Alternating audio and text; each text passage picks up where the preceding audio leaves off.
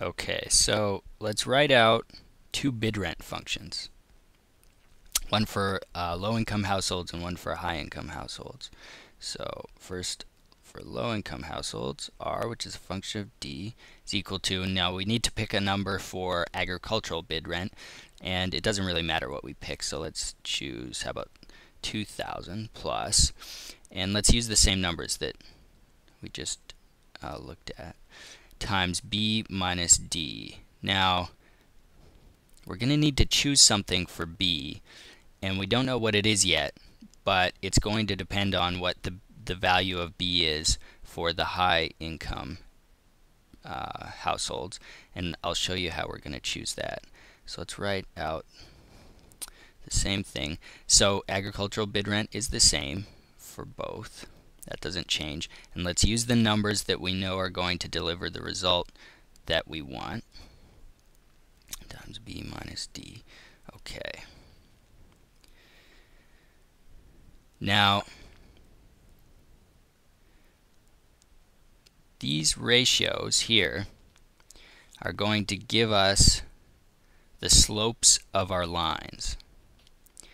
And so the slope of the line for the low-income households is going to be 500, and the slope of the line for the high-income households is going to be 120.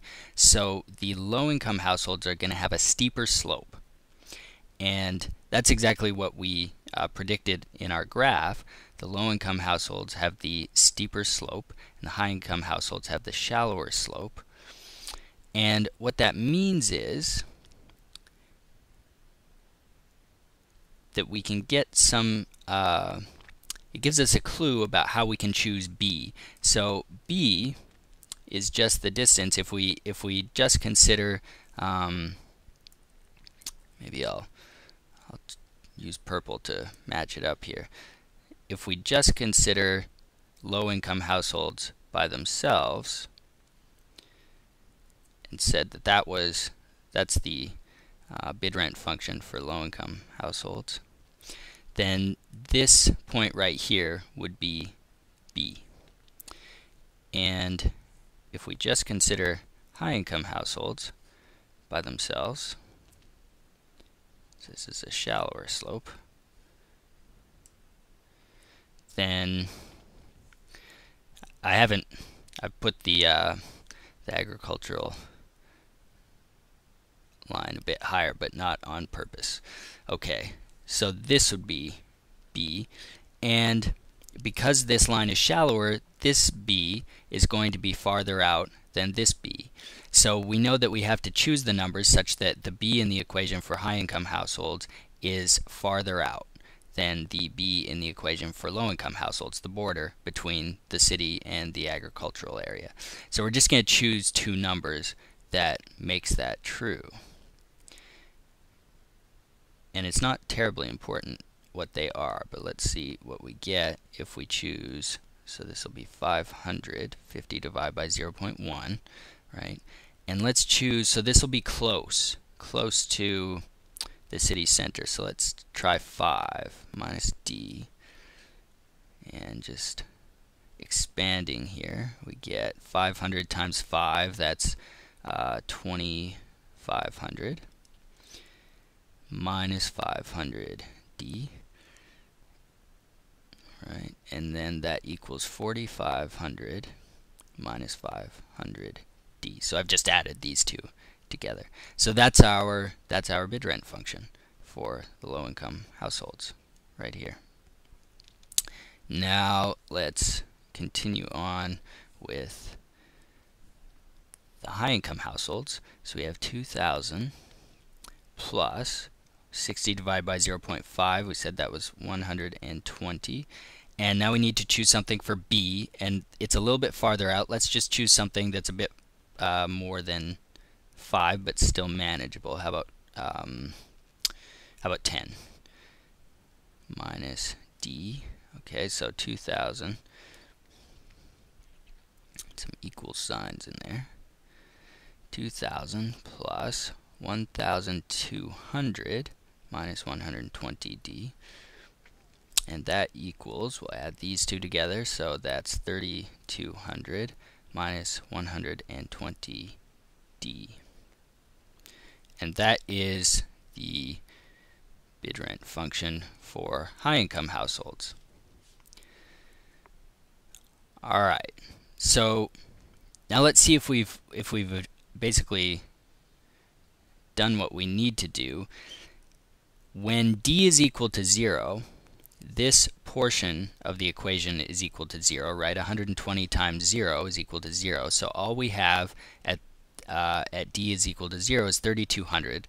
So that means that households at the city center are willing to bid 3,200, whereas households low-income households at the city center are willing to bid 4,500 for an acre of land. So that's exactly what we predicted in our graph. We have that low-income households are bidding more than high-income households at the city center, so that makes sense. But it still might seem odd that the low-income households are paying more. How is that possible? And how can they afford it? Well, as it happens, these are bid rent functions for the groups overall, and not for individual households. So these are 4,500 is the amount that is bid by low-income households as a group for an acre of land, and 3,200 is the amount that high-income households bid as a group for an acre of land. But the individual households aren't actually occupying a whole acre of land. So what are they occupying and what are they paying? Well, low-income households are bidding 4,500 as a group, but they're only occupying 1/10 of an acre, right? That's what we said L was equal to.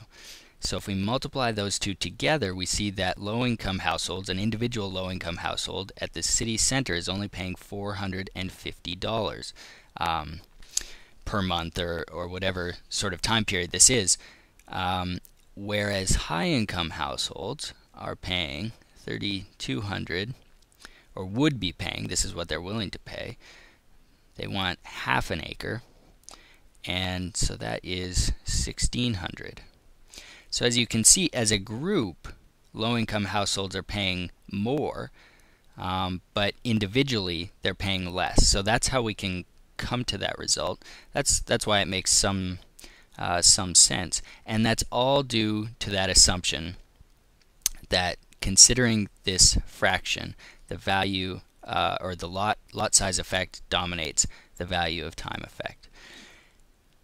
And by the way, that assumption can be reversed. You can take the other view and say that the value of time effect dominates the lot size effect as income increases. That's entirely possible as well, and it might be more in keeping or more consistent with other cities where higher income households tend to dominate the city center instead of say the suburbs. So you can change that assumption and get a different result if you want.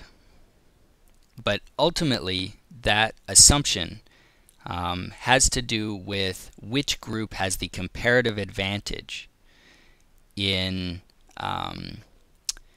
essentially in opportunity cost and travel time. So our assumption is basically saying that low-income individuals are better able or rather, low-income individuals care more about transportation costs relative to lot size compared to high-income individuals. Okay, I'm out of time, but hopefully you've learned something useful, and this concept has started to make sense.